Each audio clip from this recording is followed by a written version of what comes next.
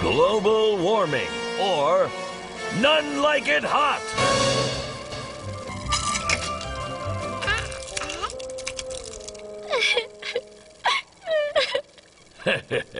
You're probably wondering why your ice cream went away. Well, Susie, the culprit isn't foreigners, it's global warming. Global wobble? Yeah.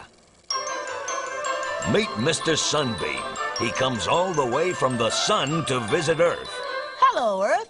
Just popping in to brighten your day. La la la la la la la. And now I'll be on my way. Not so fast, Sunbeam. We're greenhouse gases. You ain't going nowhere.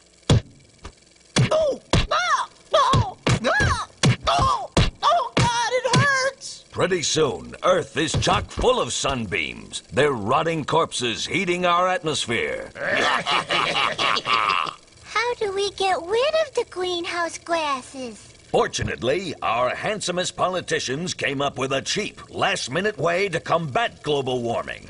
Ever since 2063, we simply drop a giant ice cube into the ocean every now and then.